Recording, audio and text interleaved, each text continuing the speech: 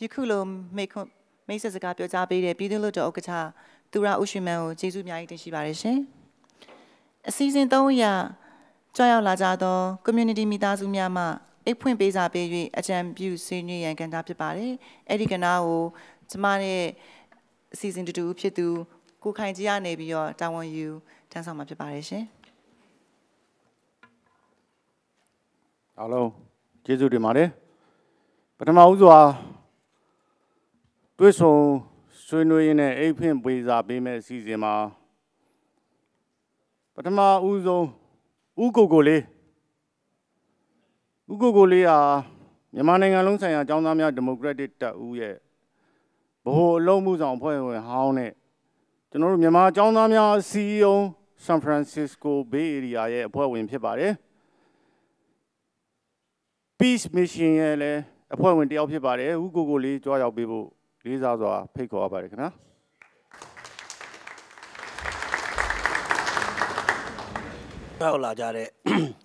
San Francisco Bay Area, Yami Yapamea, a poesy gown on me, alone Jesu de Maracamia, a tooth of Pyithu Hluttaw Okatajine, a poet, General American Langan Kizema, General Ye, Bay Area, Yamami Dazumiane, Twison Gene, Twizom, a chain beard to a jump, General Nine, a 2 Jesu in 1 Yajong Piojalubar. Dine, Yamabi, a twin Kubian Kalama. Kuna Okrai, Sunidara, Tadomia, Isagari, a Colonel legend of Piojin as a Gari Babe. A good dinner, democracy doing Kubian Kalama, a Yidiji, Machim Pide, Luade, a Chede, a Miai Shiba. I am Yai Shide Hega, General Chauchego, Yami Yapari, Shima, Timbia Sunilu. Namade Ninero, Dina Lumio, Pounzo net. A pika yase young Yamakabe, Pilonjo, Tawra, Nyanjan Yabu, Ubri, Pubis in America.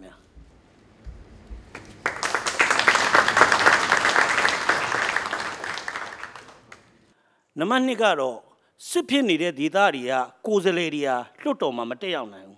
Mateana in the Hluttaw, Yamata Pilon, Cosama Puna, Pinibar. I read to a jump. Taina Lumiozuri, a compound win now. Tita Sayari, a compa wing win out, Sipitaniari, Yappy, Coseleria, a colon, Natang Sanga, election ma, win out nine more, Uri mea pubibu, down so low. That they are a chen in the air all. Generally, I tear about when Pibare. Yongi Jejang, Towny Young Yare, Yongi Jejang. Nezama Ninijare, Yongi Jet Jump, Kapa Yajama, Sien Doka bounce on Yinsai Mido, democracy council Nijare Ludi Shiva. Eri Ludia, Jenny, democracy a young lema.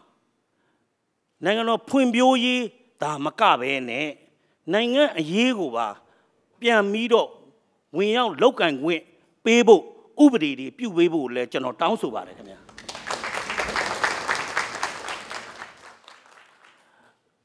Now that a year a check out. General Senator Kupione Kama, machine pit, logo lower my case at the Kupibar. Educasaro Amnesty Casababe, a Twitter Lunian Chandague. Tamaraji Utain saying a soya poyani video. A Twitter Lunian Chandague, Coso 9 boat drago, a Hluttaw outlook, Palmido, Ubri Pubido, a Mianzo. Tamara, you utain zengo, MNSC Corbebo, down so Jamari General.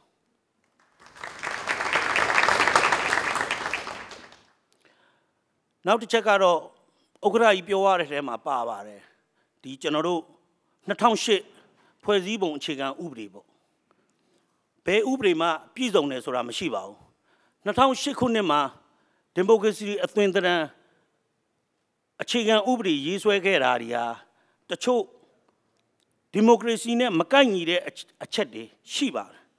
To be Sanjini, Ubri, Shinibadi. Now to go, a muda pianlet, Jinja Seyima, a handa piside, Ubri the Chule, Shiba. Okra Ido appointed review commission, Puebido, Sayanida, Chatia, the Wanda. I don't know, ဒီနေ့2008မှာဆွဲခဲ့တော်ညာလေဒီနေ့2003နောက်အနာက2015အတွက်မကိုက်ညီတဲ့ဥပဒေတွေကိုပြင်ဆင်ပေးဖို့ကိုလည်းကျွန်တော်တို့တောင်းဆိုကြပါတယ်ခင်ဗျာအချိန်ကမရတဲ့အတွက်ကြောင့်အတူတူပြောရမယ်ဆိုရင်တော့အဲ့ဒီ2008ဥပဒေထဲမှာပြင်ရအင်မတန်ခက်ဥပဒေကြောင်းရပြင်ရအင်မတန်ခက်ပါတယ်ဒါပေမဲ့လူကြံရင်ဖြစ်နိုင်ပါတယ်လူကြံရင်ဖြစ်နိုင်ပါတယ်နောက်ဆုံးချက်ကတော့ဒီအခန်းစနစ်ဖြစ်တဲ့ဒီဖွဲ့စည်းအုပ်ချုပ်ပုံအခြေခံဥပဒေပြင်ဆင်ခြင်းအခန်းဖြစ်ပါတယ်အဲ့ဒီမှာပုံမှန်433 34 35 36ရှိတယ်အဲ့ဒီမှာ36ကတော့အဓိကကြပါတယ်ကျွန်တော်ယုံကြည်ပါတယ်ကျွန်တော်ဦးသိန်းစိန်အစိုးရနဲ့တွားတွေ့တဲ့အခါမှာလဲဥပဒေအခြေခံဥပဒေပြင်ပေးမယ်ဆိုတာကျွန်တော်တို့ကြားရပါတယ်ကျွန်တော်တို့ဝမ်းသာပါတယ်အခုဥက္ကဋ္ဌကြီးတို့ဗမာပြည်မှာလဲဒီဟာတွေကိုပြုတ်ပြင်မယ်လို့ကြားရတဲ့ကြောင့်ဝမ်းသာတယ်ကျွန်တော်တို့ကိုယ်တိုင်ပဲဗမာပြည်ပြန်ခဲ့တယ်လက်တွဲဖို့အတွက်လက်တွေ့ပြခဲ့တယ်ယနေ့ဒီကိုကျွန်တော်တို့ရှီကိုကြွားရောက်လာတဲ့အခါမှာလဲကျွန်တော်တို့လက်ကမ်းနဲ့ကျွန်တော်တို့တွေ့ဆုံတယ်အဲ့ဒီဥပဒေကိုတချို့ပြင်ထိုက်တဲ့ကိစ္စတွေဥပဒေပြုနေတဲ့ဥက္ကဋ္ဌကြီးတို့ပိုသိပါတယ်ကျွန်တော်အနေနဲ့2015မတိုင်မီဒါတွေကိုပြုပြင်စေခြင်းနဲ့ရှိသမျှလူတွေအားလုံးတိုင်းပြည်လုံးလူမျိုးမရွေးဘာသာမရွေးကျွန်တော်တို့ဒီမိုကရေစီစနစ်ကိုကျွန်တော်တို့ရှောင်လန်းကြပါစို့လို့ပြောရင်းနဲ့ညီကုန်းချုပ်ပါ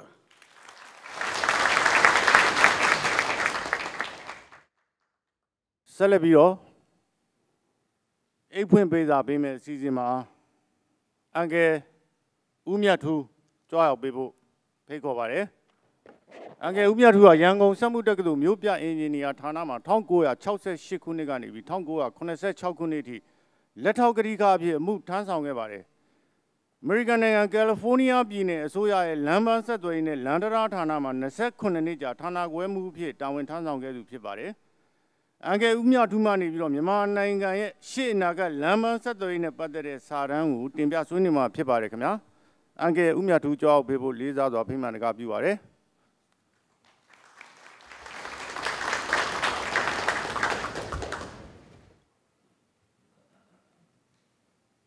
မင်္ဂလာပါခင်ဗျာ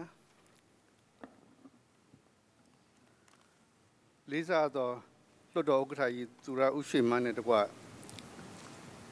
လေးစားသောလွှတ်တော်ကိုယ်စားလှယ်ကြီးများခင်ဗျာကျွန်တော်နာမည်မြတ်ထူးလို့ခေါ်ပါတယ်ခုလိုတွေ့ဆုံဆွေးနွေးခွင့်ရတာကိုကျေးဇူးအများကြီးတင်ပါတယ်ကျွန်တော်အခုတင်သွင်းနေတာကတော့အိတ်ဖွင့်ပေးစာမဟုတ်ပါဘူးခင်ဗျာကျွန်တော်ပြုစုထားတဲ့စာတမ်းလေးတစ်ခုပါပဲဒီစာတမ်းလေးပါဒီစာတမ်းကကျွန်တော်ဘယ်လိုခေါင်းစဉ်တက်ထားလဲဆိုတော့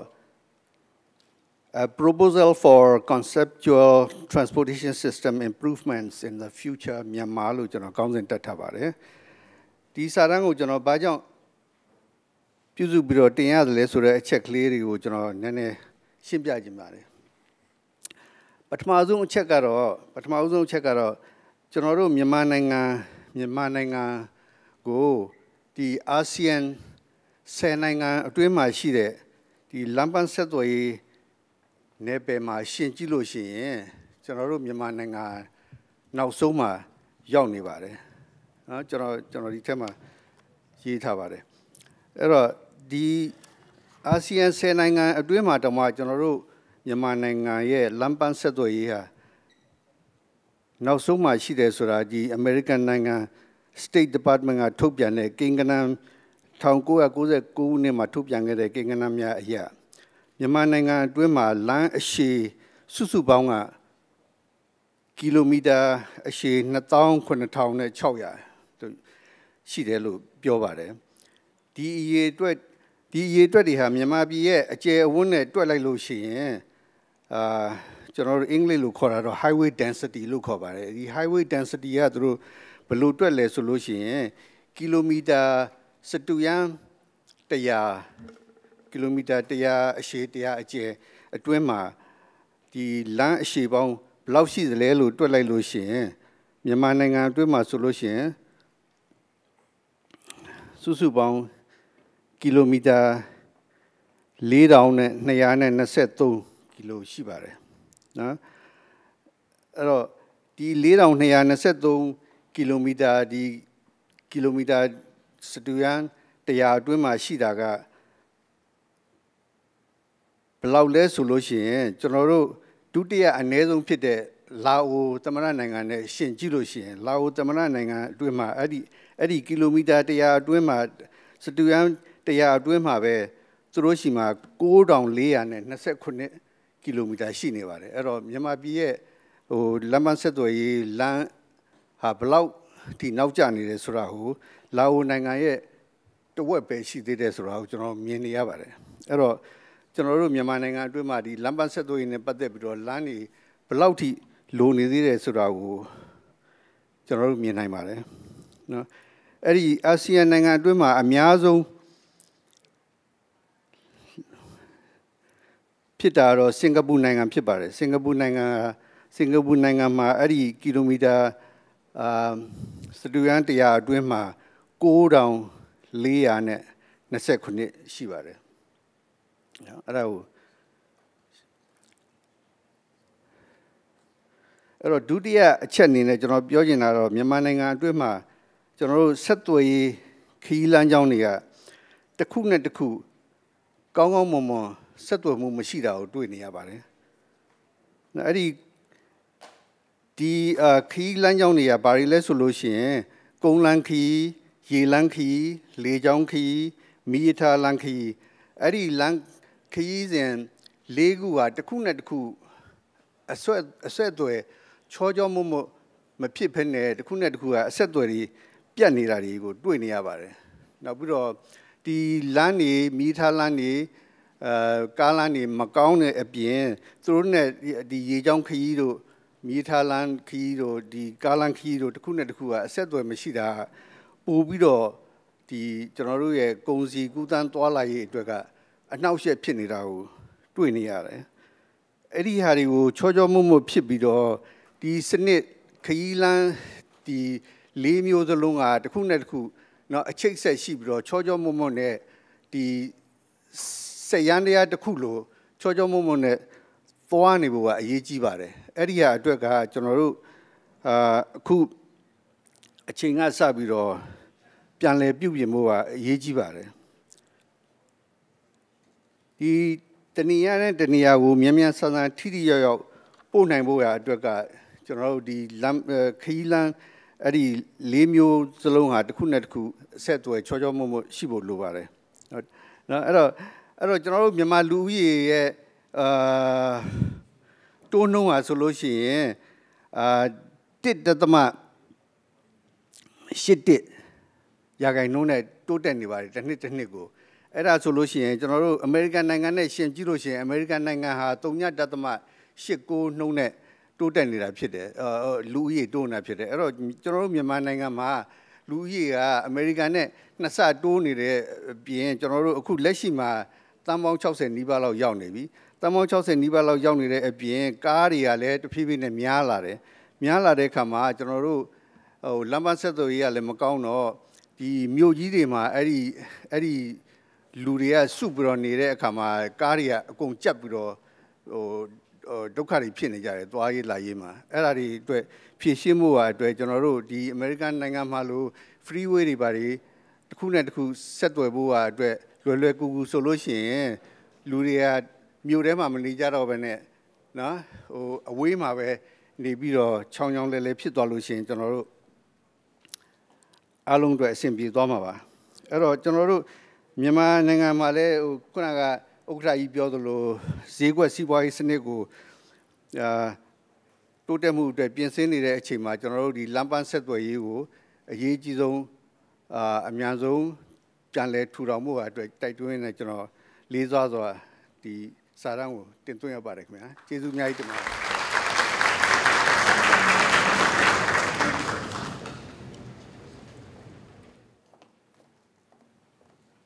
အိတ်ဖွင့်ပေးစာပေး၍ဆွေးနွေးသွားတဲ့ဦးမြတ်ထူကိုကျေးဇူးအများကြီးတင်ပါတယ်ရှင်ကျမကြောက်လာကြတဲ့ community မြန်မာမိသားစုများကိုမြစ်တာရက်ခံချက်တစ်ခုရှိပါတယ်အဲ့ဒါဆိုလို့ရှိရင်မိကုံးမေးရမှာဆိုလို့ရှိရင်အချိန်အကန့်အသတ်ရှိတဲ့အတွက်မိမိမိကုံးဟာ10မိနစ်ထက်ကျော်လွန်၍မမေးကြပါရန်ပန်ကြားပါတယ်ရှင်ကျေးဇူးအများကြီးတင်ပါတယ်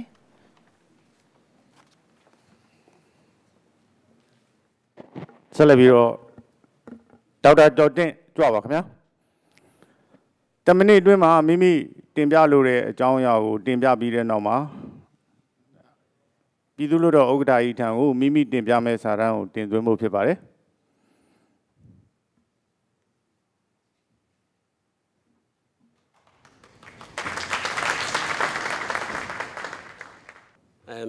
မင်္ဂလာပါခင်ဗျာမြန်မာပြည်မှာကြောက်ရောက်လာကြတဲ့ပြည်သူ့လွှတ်တော်ဥက္ကဋ္ဌကြီးဒူရဥရွှေမန်းနဲ့ဒီအဖွဲ့ပေါ့နော်ဆီလီကွန်တောင်ကြားဆိုတဲ့ဆီလီကွန်ဗယ်လီကိုမြန်မာပြည်မိသားစုများအားလုံးကကြိုဆိုပါတယ်ကျွန်တော်အနေနဲ့အမိမြန်မာပြည်နိုင်ငံရေးပညာရေးနဲ့စီးပွားရေးတိုးတက်ပြောင်းလဲမှုများကိုအမြဲတစေစိတ်ဝင်စားပါတယ်ဒီကိစ္စတွေနဲ့ပတ်သက်ပြီးတော့အခုလိုအခွင့်ကြုံတဲ့အချိန်မှာတင်ပြဆွေးနွေးခြင်းဖြစ်ပါတယ်2008ခုနှစ်အခြေခံဥပဒေအရ2015ခုနှစ်မှာနောက်ထပ်အုပ်ချုပ်ရေးအဖွဲ့ကိုဖွဲ့စည်းကြဖို့သမ္မတကိုထပ်မံရွေးချယ်ကြမယ်လို့အဲ့လိုလုပ်တဲ့အချိန်မှာဥက္ကဋ္ဌကြီးဒူရဥရွှေမန်းကိုယ်တိုင်ကလည်းရွေးချယ်ခံလို့တယ်လို့ကြားရပါတယ်သမ္မတလောင်းနေအများကြီးရှိတာကောင်းပါတယ်ကျွန်တော်တို့အမေရိကန်ပြည်မှာလည်းသမ္မတလောင်းကသမ္မတရွေးကောက်ပွဲမတိုင်ခင်မှာဆိုအများကြီးရှိတာဆိုအဲ့တော့အခုခါမှာဒီမြန်မာပြည်စီးပွားရေးလုပ်ငန်းမြန်မာပြည်မှာစီးပွားရေးလုပ်ငန်းလုပ်လို့လေ့လာနေတဲ့ပြည်ပလုပ်ငန်းရှင်တွေအများကြီးရှိမယ်လို့ယူဆရပါတယ်မြန်မာပြည်ရဲ့လက်ရှိအခြေခံအဆောက်အအုံတွေထားလူသားအရင်းမြစ်အည်အသွေးနိုင်ငံရေးစနစ်နဲ့တည်ငြိမ်အေးချမ်းမှုကိုဂါဂနနသုံးသပ်ကြပါလိမ့်မယ်သမ္မတရဲ့အည်အသွေးကိုလည်းမလွဲမသွေအကဲဖြတ်ကြပါလိမ့်မယ်ပြည်သူတို့နှစ်သက်၍ရွေးကောက်ထားသောကိုယ်စားလှယ်တော်ဟုတ်မဟုတ်ဥဆောင်မှုကိုထိရောက်စွာပေးနိုင်သူဟုတ်မဟုတ်နိုင်ငံရေးတည်ငြိမ်မှုရှိမရှိအဲ့ဒါတွေကို25မှတ်စီပေးကျန်တာကို25မှတ်စီပေးကျန်တဲ့စမ်းဆောင်နိုင်မှုကို25မှတ်စီပေးမယ်ဆိုရင်2015ခုနှစ်မှာဝင်ရောက်ရှင်ပြိုင်မဲ့ဒူရဥရွှေမန်းဟာဘယ်နှမှတ်လောက်ရနိုင်မှာလဲအမှတ်50လား85မှတ်လားဒိုရီမဟုတ်အမှတ်ပြည့်ရနိုင်မှာလားဒါပထမဆုံးမေးခွန်းပါနောက်ပညာရေးကိစ္စနဲ့ပတ်သက်ပြီးတော့ကျွန်တော်ဟာမဆလာအောက်မြန်မာပြည်ကောလိပ်ကျောင်းဆရာဟောင်းတစ်ခုဖြစ်ပါတယ်အဲ့တော့မြန်မာပြည်ပညာရေးကိုကျွန်တော်အမြဲတစေယူဆိုင်ပြီးတော့ကြည့်ခဲ့ပါတယ်အဲ့တော့မြန်မာပြည်ပညာရေးနှိမ့်တာကလည်းမြန်မာပြည်ထဲမှာလူတွေပညာတတ်တွေဘာမောက္ခတွေအများကြီးလှုပ်ရှားကြနဲ့ဆွေးနွေးလှုပ်ရှားနေကြပါတယ်အဲ့တော့ကျွန်တော်အမြင်ပြောရရင်တော့အခြေခံအားဖြင့်မြန်မာပြည်သူတွေစာဖတ်အလွန်နည်းပါတယ်တိုးတက်တယ်ဆိုတဲ့နိုင်ငံတွေနဲ့ရှင်ကြည့်ရင်စာဖတ်အင်မတန်နည်းပါတယ်ကလေးဘဝမဖတ်ခဲ့တဲ့သူတွေဖြစ်ရင်ကြည့်ရင်လည်းဖတ်မှာမဟုတ်ပါဘူးပိုပြင်းလာပါတယ်ဒီတော့ကိုကလေးကိုစာဖတ်ဖို့တော့ကျောင်းသားတက်မဟုတ်တခြားစာတွေပါဖတ်ဖို့ဆိုတော့တိုက်တွန်းမှုမဖြစ်နိုင်တော့ပါဘူးဒီလိုဖြစ်ရတာအစိုးရဟောင်းများရဲ့ပယောဂလို့ကျွန်တော်ယုံကြည်ပါတယ်ဒူရဥရွှေမန်းသမ္မတဖြစ်လာပါကပြည်သူအများစာဖတ်လာရေးစာကောင်းပေမွန်ပေါ်ထွက်လာရေးပညာရေးအဆင့်တန်းမှီရေးစသည်တို့အတွက်ညီတို့ဆောင်ရွက်ပေးမည်ကိုဖြေကြားပေးပါရန်လေးစားစွာပန်ကြားပါနောက်တော့စီးပွားရေးပါကျွန်တော်ကိုယ်ပိုင်အနေနဲ့တော့မြန်မာပြည်ကိုဤပညာတင်သွင်းရေးကိစ္စအဝဝကိုအလွန်စိတ်ဝင်စားပါတယ်ကြွလာကြသောအကြောင်းကြောင့်ကြွမလာကြသောဆီလီကွန်ဗယ်လီမှာအသက်မွေးဝမ်းကြောင်းနေထိုင်ရတဲ့မြန်မာအင်ဂျင်နီယာပညာရှင်လုပ်ငန်းရှင်ကျွမ်းကျင်သူအားလုံးကလည်းအလားတူဆန္ဒမျိုးရှိကြပါတယ်အဲ့တော့ဒီကိစ္စကိုကျွန်တော်မြန်မာပြည်ပြန်ရောက်လို့နည်းနည်းကြည့်တဲ့အခါမှာရန်ကုန်အပါအဝင်မြို့ကြီး၃မြို့ကစက်မှုဇုံတွေမှာခတ်တိုအချိန်ပေးပြီးလေ့လာခဲ့ပါတယ်အားလုံးတတန်နဲ့ထွက်လာတာဗာလဲဆိုတော့မီးမှန်မလာဘူးတဲ့ရေကလည်းအဝီစီတွဲမဲ့အားကိုရတယ်တဲ့အဲ့တော့မီးမရှိရေမရှိရင်ဒီစက်မှုနည်းပညာလုပ်ငန်းဆိုတာ ဘယ်လုံးမှမဖြစ်နိုင်ပါဘူးအဲ့တော့ဒါပေမဲ့ဒါတော့မှပေါ့လေကျွန်တော်တခါတလေမိလာနိုင်တဲ့အခြေအနေမျိုးမှာဘာလုပ်လို့ရမလဲလို့အလတ်စားစီမံကိန်းတွေကိုထည့်ပြီးစဉ်းစားပါတယ်အဲ့ဒါတွေကိုမြန်မာပြည်ပြန်ပြီးတော့ရှင်းပြခဲ့ဘူးတာလည်းရှိပါတယ်အဲ့လိုရှင်းပြနေတဲ့အချိန်မှာကျွန်တော်စိတ်ထဲမှာတစ်ခုဖြစ်လာတာကနီးပညာရရှိရေးအတွက်အစိုးရကိုယ်တိုင်ကအားထုတ်ဆိုင်မြင်မှုတွေရှိပါသလားအခြေခံနီးပညာဖြစ်ထွန်းရေးအတွက်ဥပဒေများပြဋ္ဌာန်းပေးရမည်ဖြစ်တယ်လို့ဘတ်ဂျက်ငွေများလည်းအစင်သင့်ထားပြီးတော့ကြီးကြပ်ရေးအေဂျင်စီတွေလည်းဖွဲ့ပေးရပါမယ်အဲ့ဒါမှသာလျှင်အမျိုးမျိုးစဉ်းစားလာတဲ့ဒီပညာယူနိုင်တဲ့အခြေအနေမျိုးဖြစ်လာနိုင်ပါလိမ့်မယ်အဲ့တော့ထပ်ပြီးတော့ဒီမေးခွန်းကိုထပ်ပြီးပြောရရင်မြန်မာတို့အပိုင်းလုပ်ငန်းနည်းပညာများတိုးတက်ထွန်းကားလာစေရန်လက်ရှိဥပဒေများရှိမရှိဘတ်ဂျက်ငွေများရှိမရှိသေးပါကဆက်လက်ပြီးတော့ရှိတဲ့မရှိတဲ့ကိုဆွေးနွေးပေးကြစေလိုပါတယ်ကျေးဇူးတင်ပါတယ်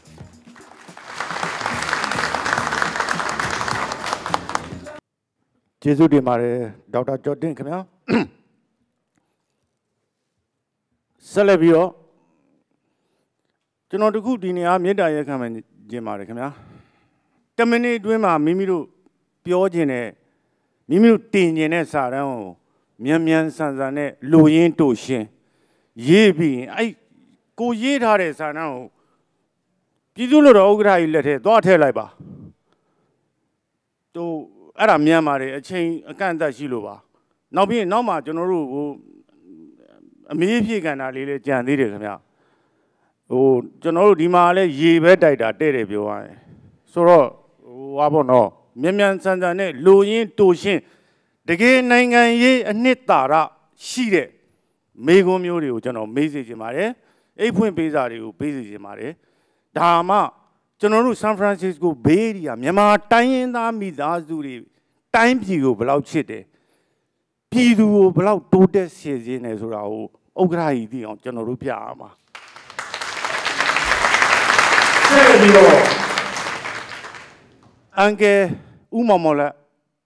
ဖိတ်ခေါ်ပါတယ်ခင်ဗျာခဏမှုကမိတ်ဆက်မပေးတဲ့အတွက်ကြောင့်ကိုယ့်ဘာကိုပဲတူတူလေးနဲ့မိတ်ဆက်ပေးပါမယ်ဟုတ်ကဲ့ကျွန်တော်ပြောရင်းနဲ့ပဲမိတ်ဆက်သွားမယ်တခါတည်းကျွန်တော်ဘီလင်းမျိုးနဲ့ပြည်သူ့လွှတ်တော်ကိုယ်စားလှယ် NLD အမတ်ဖြစ်ပါတယ်1990ရွေးကောက်ပွဲအမတ်ဖြစ်ပါတယ်1992မှာကျွန်တော်လွန်မြောက်နေမြေကင်ယူမန္တလေးဌာနချုပ်ရောက်ခဲ့ပါတယ်နောက်ပြီးတော့ကျွန်တော်ဘယ်လိုဆိုတော့ဒီမှာကျွန်တော်ပြောရင်းနဲ့မိတ်ဆက်သွားပါမယ်ဒီစကားပြောရင်းနဲ့အချိန်လဲနည်းနည်းတတ်တာအောင်ပေါ့လေဆိုတော့ပြည်သူ့လွှတ်တော်ဥက္ကဋ္ဌသူရဦးရွှေမန်းနဲ့ပြည်သူ့လွှတ်တော်ကိုယ်စားလှယ်များအဖွဲ့ကိုလေးစားပါတယ်ဆန်ဖရန်စစ္စကိုမြန်မာမိသားစုမြန်မာရမီရဖကိုလည်းလေးစားပါတယ်တူတူပဲကျွန်တော်တင်ပြပါမယ်ခုနကကျွန်တော်ပြောတဲ့အတိုင်းမိတ်ဆက်ရင်းနဲ့ကျွန်တော်ဒါကိုတင်ပြပါမယ်ဒီမှာကျွန်တော်တင်ပြသွားတာနိုင်ငံရေးသဘောတူချက်နိုင်ငံရေးအကော့ပေါ့ agreement အဲ့ဒီ agreement တွေကိုအမျိုးသားပြန်လည်တည်မြဲရေးကိုနိုင်ငံရေးသဘောတူချက်များကိုအခြေခံပြီးတော့ပေါ့စစ်မှန်သည့်နိုင်ငံရေးတွေးဆွေးနွေးမှုရလတ်ဖြစ်အောင်ဒီဥက္ကဋ္ဌကြီးနဲ့ဒီကျွန်တော်တို့တမတော်ကာကွယ်ဦးစီးချုပ်အပါဝင်ပေါ့လေအားလုံးပေါ့လေဒီမိုကရေစီအင်အားစုတိုင်းသားအင်အားစုကအကောင့်ထဲဖော်ပေးပါဆိုတာကိုကျွန်တော်တင်ပြပါတယ်အကော့ဆိုတာမှာခုနကကျွန်တော်ပြောတဲ့အတိုင်းပဲပါလီမန်ဒီမိုကရေစီကလွတ်မြောက်နေပြီရောက်လာတဲ့ဦးနုအဖွဲ့နောက်တစ်ခါ KNU ကဥဆောင်ပြီးတော့မန္တလေးဌာနချုပ်မှာရောက်လာတဲ့ဗိုလ်ချုပ်ဘရန်ဆိုင်ဒေါက်တာတူးဂျာဒါတွေပါဝင်နေပေါ့နောက် DB NCGUB ဒေါက်တာစေဝင်းနောက်တစ်ချက်က NCUB တပ်ပေါင်းစုနောက်တစ်ခါပြည်တွင်းမှာ ceasefire လောက်ခါပြီးတော့ဒီပြည်သူ့တော်ဥက္ကဋ္ဌနဲ့သမရကြီးကိုတွေးဆုံဘူးတဲ့လူတွေလည်းပါပါတယ်အကုန်လုံးဒါတွေအကော့ပေါ့မန်ပင်လေစာချုပ်မှဒီ Mane prosacho, the colleague, Gibido. Not Edma, ABS yet, John Harry Colon Pare, a colon, Dana Lula to Pare. Not a colon, Pyithu Kuzabi comedy, a quarry, the water jetty. Tao a chicken beat all. A good swinny a quarry, Nanga the water jetty. Simma don't Nanga swim, Yalatin, a pound beat all. A muse up in a low power, or champion. Now check. Now check. Pyithu Okra, Thura Shwe Mann, let's see, Soya net. Maybe not Soya. Myanmar democracy goes on to a sunset, do yet, 9 years water jet. Puelin Mina Muga, General, and a muddy which in a ponce at a kama. To Suya Puelin Mina Muga, and a muddy. O the Nebiro, Tamarajine, the Pyithu Okra Thura Shwe Mann, show whether the water jet Yahabi gone, Yahabi. Take a look, see a body. Pure thin down, pure thin root. The Accord Yabo, General Asia, General Pambu Asia. The water jet, Puelin Mina Muli, the Zebra, Piolo Ya and Pioba. Puelin Mina Mu, the Gelusi and Tilua. Okay. Now, take a look at no law, General Lobby Law, now check. No, Sansuji Tamara appear ye champion me out. The Thura, the Pyithu Okra, Thura Shwe Mann, Apira, original, one man wonder. Choose what I like. Dalio General, a change ya, time frame. Not how I'm a tangema, P.O.P.M. Yadra body, General. Yadra General Blows or the Yadra, not how I'm a tangema. Do see can see me and never. General wine brought some wine beer look and sound of my soul. General a change that much. A change that much swear I plan it. Long as is a child be on Chadabi, General Paracama, medium of Paracama. Now check General and never go now. Ugo lit him Yaware. Okay, Ugo lit him Yaware. So that. General Matia Uri General Piabiba boy. No say Okraji in this General Matia Uri General Nin, Okraji as Uma, Pino Uri, Nima, Era General Suilua. Era General Bora Chibiba, Piabiba, Matia Uri. Now check America comedy, you're going to market wise. Tuare Kama General Pueliminabu, American comedy, Pueliminabu. Comedy contract. Now to comedy contract. Now to comedy blizzard international lawyer. Sunny, who made I sunny neck the comedy to Hame. To Arakama, whom I sit here. Midi comedy was American comedy. I can't remember everywhere to Tuzma. International Lania to Sendiare to Tuarakama, Seminar look with our conference look with our American over USA. Hello to Abba. The Chacomedy, 1 pound comedy body. Dilos, Massius and Sissy Bido. Brilliant Sajos showing a chopiba. Era Jambu, General Nines. The Ubri Sumoye to a go. Sima gang of Puleminamu, Lobiba, Comrade Sajo Chopiba. Tana Tandigami or Queen Trinja Lobiba, Trinja. There's a Lebanon Kisama, Lady Sierra, a movie. Now, Piamably, both of you. Don't show my book. But so I say, I'll cherry. Okay, now, General, pay me back.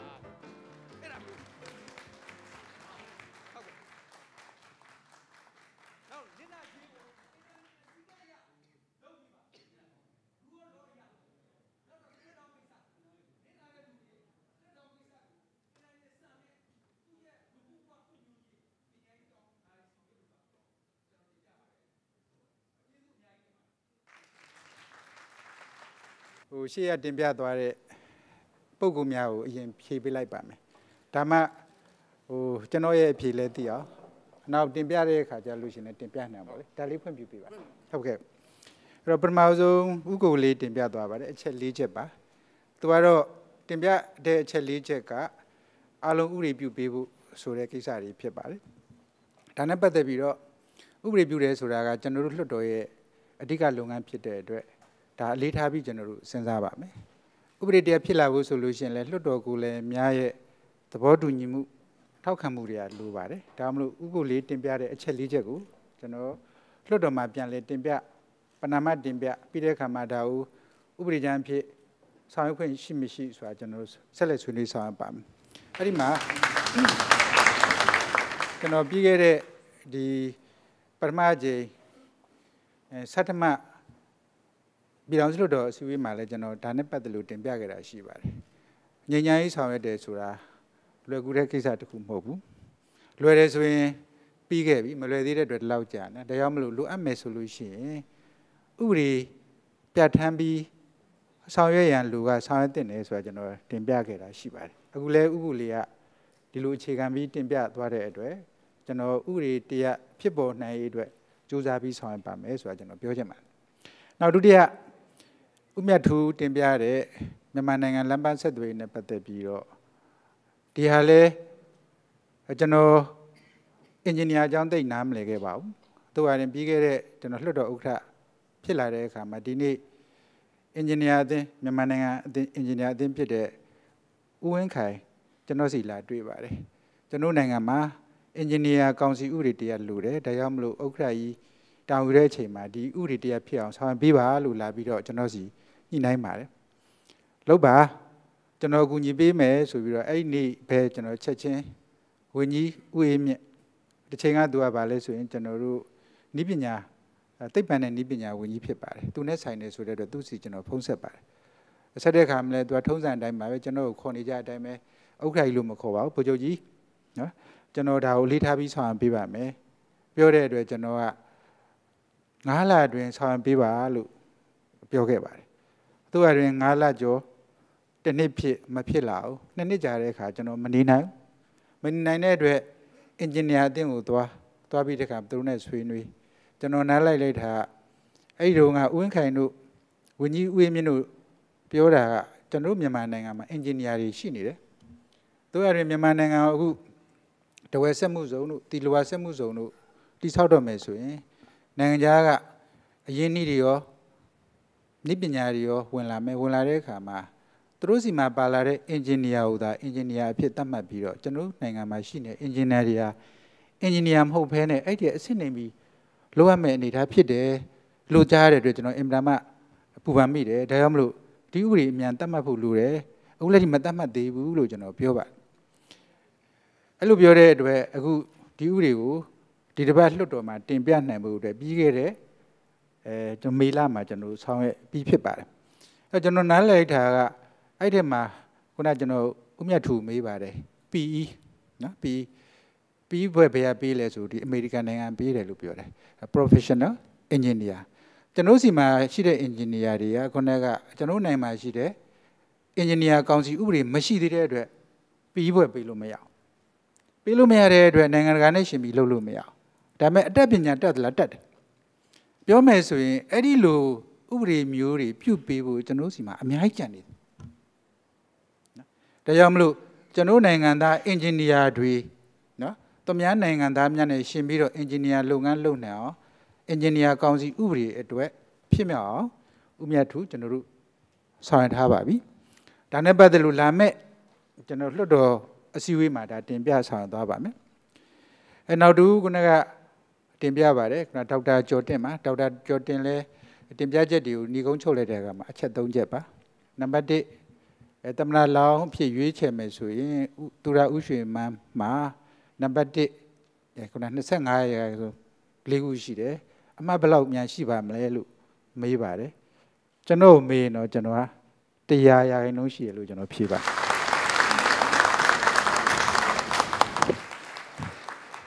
နောက်ဒုတိယချက်ကမြန်မာနိုင်ငံမှာနိုင်ငံသားတွေစဖတ်အောင်ဘယ်လိုလုပ်ပေးမလဲလောလောဆယ်ကျွန်တော်တို့လွှတ်တော်မှာတိုက်တွန်းပြီးတော့မြန်မာနိုင်ငံအမျိုးသားပညာရေးဥပဒေပြဋ္ဌာန်းဖို့ဆောင်ရွက်နေပါတယ်အဲ့ဒီအမျိုးသားပညာရေးဥပဒေမှာအဆင့်မြင့်တက္ကသိုလ်များရဲ့ဥပဒေတွေပါပါမယ်ပြီးတဲ့အခါမှာကျွန်တော်တို့ vocational training ခေါ်တဲ့ဒီအသက်မွေးဝမ်းကြောင်းဆိုင်ရာကျောင်းများ နဲ့ပတ်သက်လို့ဥပဒေတွေပါပါမယ်ပြီးတဲ့အခါမှာကျွန်တော်အခြေခံပညာနဲ့ပတ်သက်လို့ဥပဒေတွေပါပါမယ်ခြုံငုံပြီးတော့အမျိုးသားပညာရေးဥပဒေပြဋ္ဌာန်းမှုဆောင်ရွက်ပါမယ်အဲ့လိုဆောင်ရွက်တယ်ဆိုလို့ရှိရင်ဒီပညာရေးဥပဒေနဲ့အညီဆောင်ရွက်ကြပါလိမ့်မယ်ဒီနေ့တော့မြန်မာနိုင်ငံမှာနော်ကလေးသူငယ်များအတွက်ကျောင်းနေရွယ်ကလေးများကျောင်းကိုရောက်အောင်ပို့ဖို့အစီအမံဆောင်ရွက်နေပါပြီဆောင်ရွက်တဲ့နေရာမှာကျွန်တော်တို့ရတဲ့စင်းစရာကိုကျွန်တော်မှန်တယ်လို့မယူဆပါနဲ့98.9% ရောက်တယ်လို့ပြောပါတယ်မှန်ခြင်းမမှန်ခြင်းတော့အားလုံးဆုံးဖြတ်နိုင်ပါတယ်ပြီးတဲ့အခါမှာမြန်မာနိုင်ငံရဲ့စာတက်မြောက်နှုန်းကဘယ်လောက်ရှိပါတယ်လို့ကမ္ဘာကိုကြီးညာပါတယ်တော်တော်အဆင့်မြင့်ပါတယ်မှန်ခြင်းမမှန်ခြင်းကိုတော့အားလုံးဆုံးဖြတ်ကြပါဘာဖြစ်လို့ဒီလိုပြောလဲဆိုရင်ကျွန်တော်တို့နိုင်ငံမှာရှိတဲ့လူဦးရေမြန်မာနိုင်ငံအစိုးရဖွဲ့ကကြီးညာထုတ်ပြန်တာတစ်ခုကုလသမဂ္ဂကထုတ်ပြန်တာတစ်ခုကမ္ဘာလူဦးရေအဖွဲ့အစည်းကထုတ်ပြန်တာတစ်ခုဒါကြောင့်မလို့ဘယ်မှန်လဲဆိုတာကျွန်တော်တို့အတိအကျမပြောနိုင်ပါဘူးဒါကြောင့်လဲ2014ခုနှစ်မှာသန်းခေါင်စင်းကောက်ပြီးတဲ့အခါမှာမြန်မာနိုင်ငံရဲ့လူဦးရေအနည်းဆုံးခန့်မှန်းနိုင်မှာဖြစ်ပါတယ်ဒီနေ့အားနည်းချက်အထွေထွေမှာမြန်မာနိုင်ငံမှာတိကျသောစင်စရာများကိန်းဂဏန်းများဖော်ထုတ်နိုင်မှုကအင်မတန်မှအားနည်းနေပါတယ်ဒီဟာတွေမှန်မှန်ကန်မရဘဲနဲ့အမျိုးသားစီမံကိန်းဘလို့မှလုပ်လို့မှန်မှန်ကန်မရနိုင်ပါဘူးကိန်းဂဏန်းအမှားတွေပေါ်မှာတွက်ချက်ထားတဲ့စီမံကိန်းသည်မှားသောစီမံကိန်းပဲဖြစ်နိုင်ပါတယ်အဲ့ဒီအတွက်ကျွန်တော်တို့နိုင်ငံမှာအများကြီးအရေးကြီးပါတယ်ဒါမှမဟုတ်ကိုယ်ကဆရာကြီးဒေါက်တာကျော်တင်ပြတယ်နဲ့ဆက်ဆက်ပြောမယ်ဆိုရင်စာဖတ်အောင်တော့တိုးမြင့်ပြီးကျွန်တော်ဆောင်ရွက်နေတယ်ဒါကနိုင်ငံအနေနဲ့ပုဂ္ဂိုလ်ရေးရလဲကျွန်တော်အနေနဲ့ကျွန်တော်တောင်းရှိပြီးတော့တောင်းတိတိနဲ့ဆောင်ရွက်တဲ့နေရာမှာတော့ကျွန်တော်တိုင်းမှုဖြစ်တဲ့1998ခုနှစ်ကစပြီးတော့ပညာရေးကိစ္စကျန်းမာရေးကိစ္စကိုအလေးထားပြီးတော့တပိုင်းတနိုင်ကိုယ့်အကူဆောင်ရွက်ပါတယ်တပိုင်းတနိုင်ကိုယ့်အကူဆောင်လို့နိုင်ငံနဲ့ဟောလဲပညာရေးနဲ့ပတ်သက်လို့ကျန်းမာရေးနဲ့ပတ်သက်လို့အခွင့်အလမ်းတွေရအောင်ဆောင်ရွက်ရှိပါတယ်တို့ရရင်အားရမှုရှိသလားအားရမှုမရှိပါဘူးအလင်းသင်လို့ကျမ်းမာရေးနဲ့ပတ်သက်ပြီးတော့ဒေါအောင်ဆန်းစုကြည်ကျွန်တော်လွှတ်တော်ထဲရောက်လာတဲ့အခါမှာရန်ကုန်တက္ကသိုလ်အဆင့်မြင့်ဖို့အတွက်စူးစမ်းပါတယ်စူးစမ်းမှုအောင်မြင်ပါတယ်စတင်ပြီးတော့အကောင့်ထဲပေါ်ပါတယ်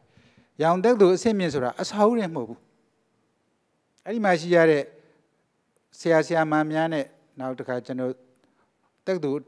စာသင်တဲ့နေရာမှာအထောက်အကူပစ္စည်းများအပါအဝင်ကျောင်းသားများစီကိုပညာများရရှိရတဲ့ဆောင်ရွက်နေပါပြီစတင်ဆောင်ရွက်ဒါပညာရေးပါအဲ့ဒီနည်းတွေပဲကျွန်တော်တို့ vocational training ကိုဖွင့်နိုင်ဖို့အတွက်လည်းကျွန်တော်တို့စူးစမ်းဆောင်ရွက်လည်းရှိပါတယ်ဒါပူပေါင်းဆောင်ရွက်မှုတူပါအဲ့တိုင်းပဲပညာရေးနဲ့ပတ်သက်လို့ရန်ကုန်ပြည်သူ့ဆေးရုံကြီးဟာမြန်မာနိုင်ငံအရက်ကလူနာတွေလာပါတယ်အဲ့လူနာတွေကိုဆေးကုပေးဖို့လည်းလိုပါတယ်ဒီနေ့ကျွန်တော်တို့နိုင်ငံမှာရှိတဲ့ဆရာဝန်တွေပညာတတ်တယ်ပညာတော်တယ်ဆိုတော့လေသူတို့မှာထိုက်တဲ့ဒီစမ်းသပ်တဲ့ကိရိယာအပါအခြားအခြေအနေမရှိတဲ့အတွက်ကျွန်တော်တို့နိုင်ငံကကြည်ရတဲ့ငွေကြေးတက်နိုင်တဲ့သူများရန်ကုန်မှာစီးမခုပါဘူးမြန်မာနိုင်ငံမှာစီးမခုပါဘူးဘယ်လိုသွားလဲစင်ကာပူသွားပါတယ်ဒီနေ့ထိုင်းကိုသွားပါတယ်ဘယ်လောက်များသလဲဆိုတာကတော့ကိန်းဂဏန်းအရေးအတွက်မပြောနိုင်တော်တော်များပါတယ်တော်တော်များတယ်အဲ့တော့တက်နိုင်အဲ့ဒီသွားတဲ့အခါမှာသူတို့ရဲ့ပြန်ပြောချက်တွေကမြန်မာနိုင်ငံမှာအခုလည်းဒီလောက်ကုန်တာပဲ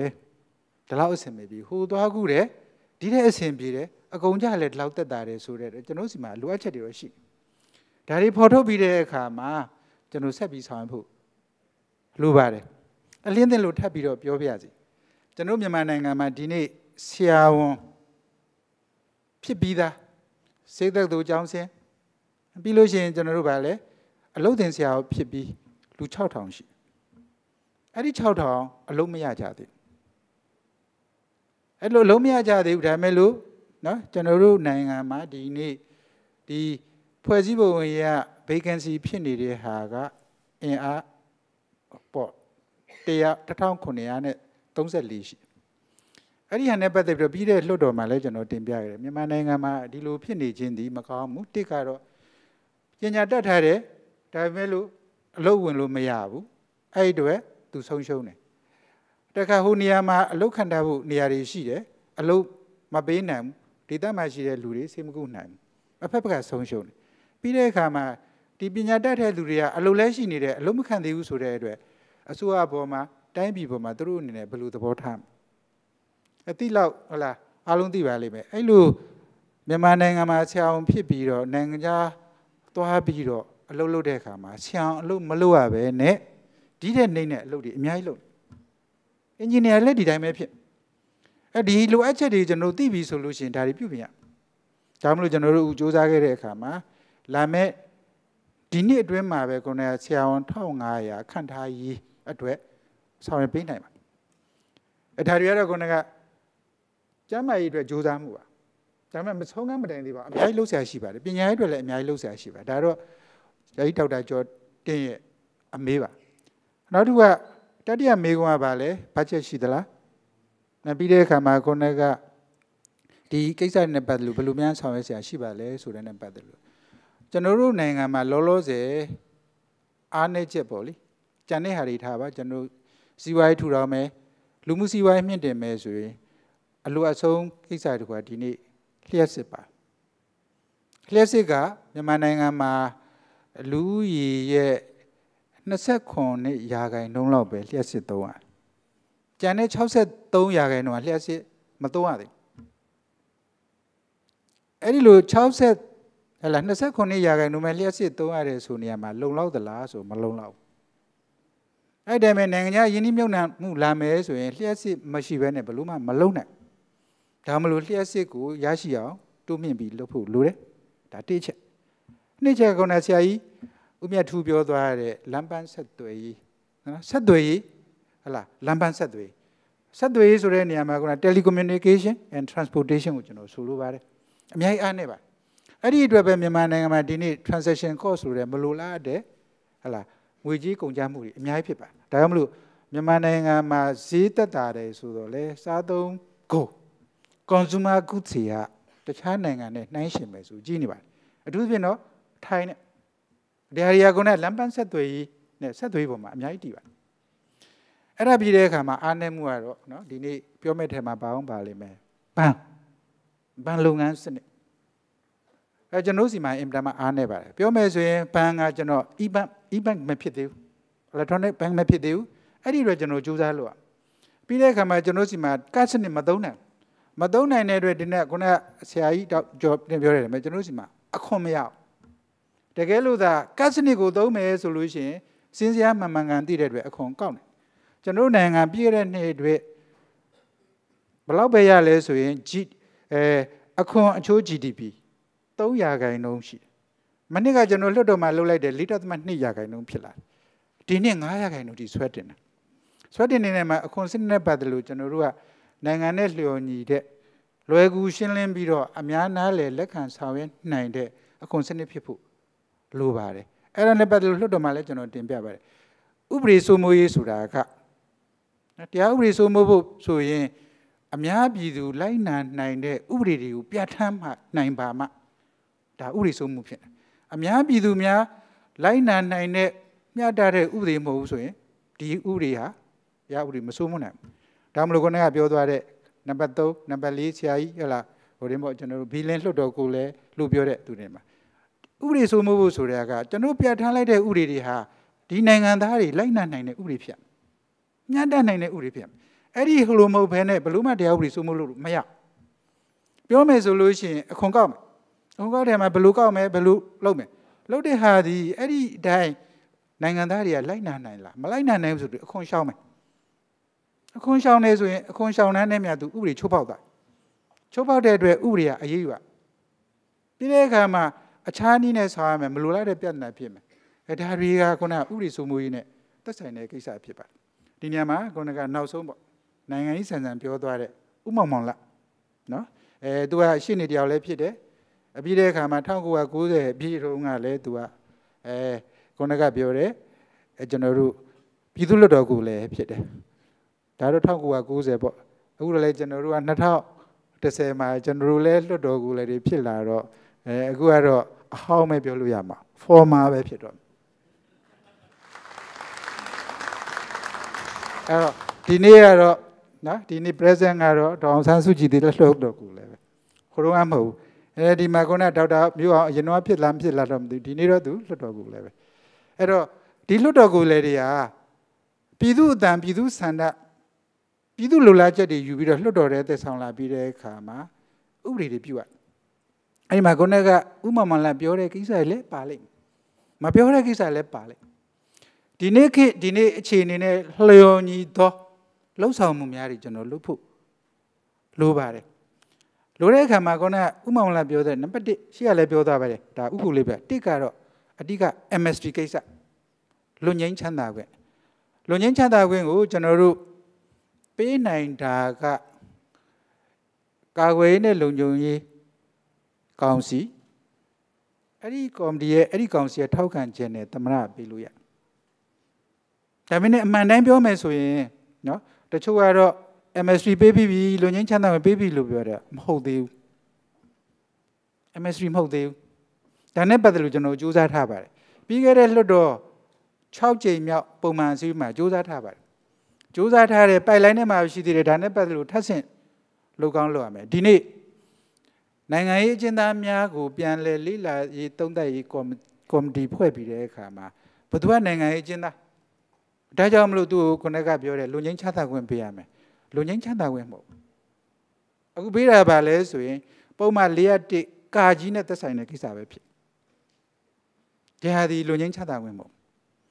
လူငင်းချမ်းသာခွင့်ပေးဖို့ဆိုရင်ဥက္ကိုလေးတို့အရင်ပြောထားတာရှိပါတယ်လူငင်းချမ်းသာခွင့်ပေးတဲ့နေရာမှာနိုင်ငံရေးအကျဉ်းသားအားလုံး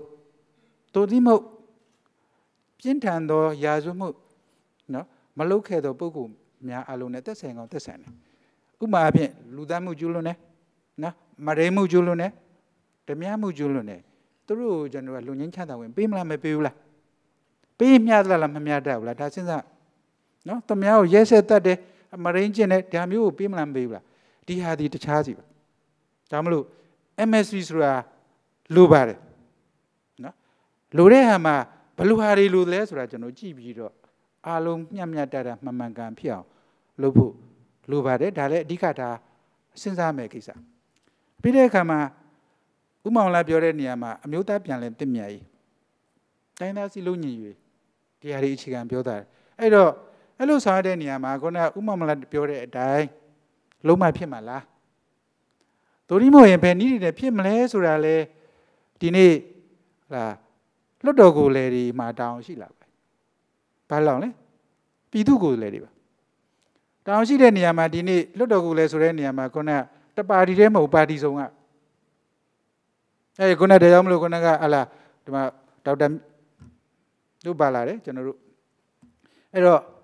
ဒီပါတီဟိုပါတီကိုယ်လေတွေကအမျိုးသားပြန်လဲတင့်မြတ်ရေးတိုင်းသားစီလုံးညွန့်နဲ့ပတ်သက်လို့အားလုံးဒီလိုဆွေးနွေးရမယ့်အနေအထားရှိပါတယ်